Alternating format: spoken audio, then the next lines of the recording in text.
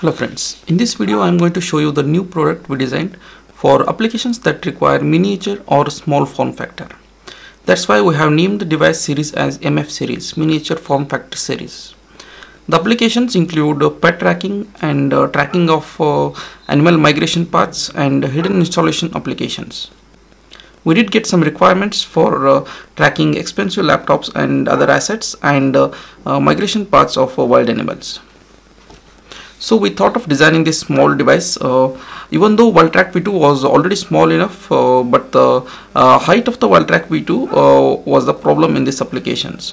Modern day laptops are getting thinner, and to insert devices into collars of animals or pets, the device needs to be really thin and small. So we designed this device and got rid of all the unnecessary parts of the V2 design which were not needed for this application. Like the MOSFET drivers and the MP2617 switching battery charger. USB connector was removed and replaced with this 10-pin super thin flex connector from TE Connectivity. This connector has SWD lines drawn out of it which can be used for flashing and debugging the MCU. UART lines and USB lines of GSM modules are also drawn, which can be used for upgrading the GSM module firmware. This time there are two through-hole connectors, one for charging input and the other for battery connections. Earlier we had SMD pads for battery connector, but they were weak and ripped off on moment. The charger chip MP2617 which was used in the VALTRACK-V2 is replaced with a simple MCP73831 SOT package chip for charging the LiPo or lithium ion batteries at about 100 to 500 milliamps of charge rate. Since the device is small and meant for applications where there is not much space available, we assume that the batteries also will be small. That's why we selected this simple battery charger which can charge at about 100 to 500 milliamps of charge rate for the small batteries. The big change on the hardware is the GPS module, which has the major contribution in reduction of the device size. It's the Telit made SE868K3AL device. There are two variants of this module, SE868K3 and SE868K7. K3 is GNSS and K7 is GPS module. So K7 is slightly cheaper than K3.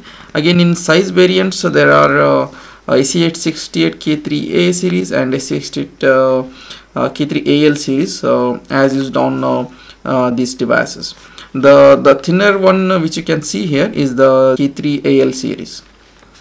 This L extension in the part naming indicates that it has a very thin patch antenna compared to the other part. There is about 2 mm variation in this in their height differences. This height advantage comes with a lesser GPS sensitivity, but these are designed for variable applications, and I don't see any major difference in performance in both the devices. We have tested both of them. The SE868 modules are slightly expensive. We can say about twice the price of SIM800C or N39 modules. The module has LGA pads and they are underneath the module and are not visible. So which makes it very difficult to inspect the soldering issues if there are any present, if the board doesn't work properly or something like that.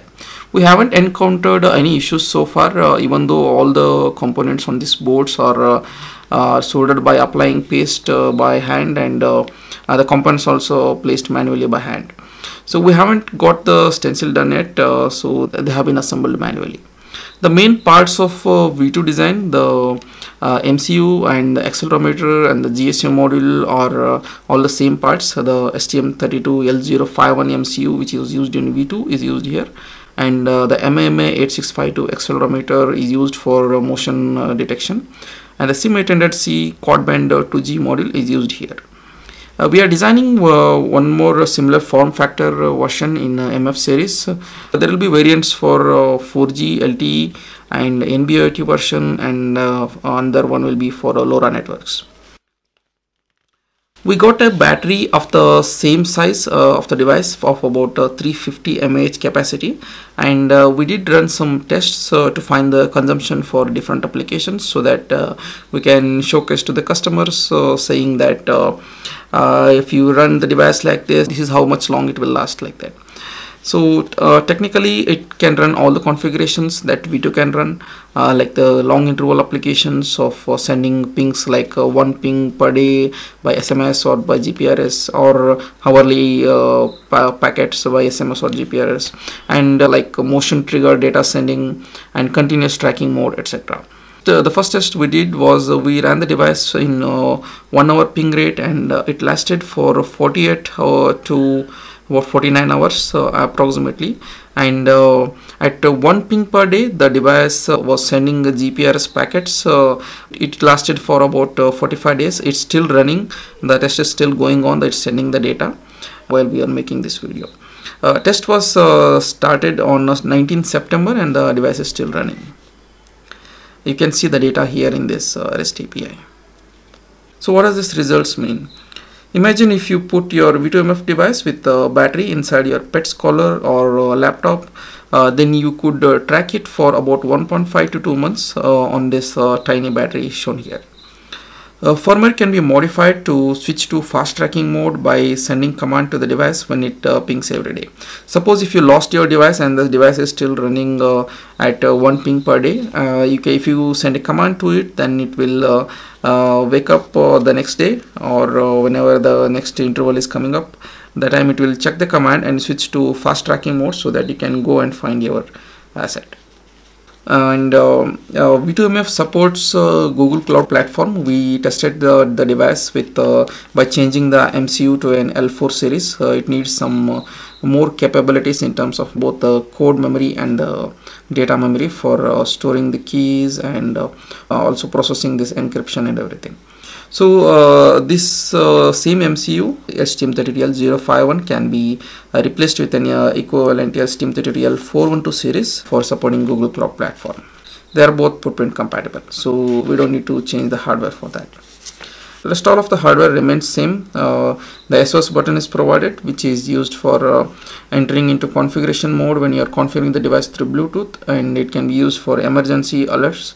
By pressing the button, you can send an SMS or generate a call to emergency contacts.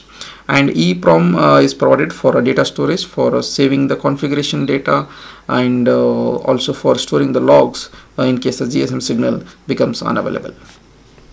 And the nano SIM card holder is provided for SIM card insertion. This is selected because of its small size.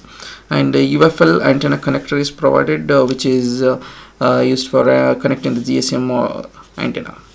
So that's all for now. That's all the update we have in this video. We'll keep you posted on further developments. If you are interested in this device, you can drop me a mail to ravi@valtrak.com, and you can visit our store valtrak.com/store for purchasing our devices. And if you have any technical queries, you can post it on Embedded Advice Forum, which we created for such discussions. Thank you for watching. Don't forget to like, share and subscribe.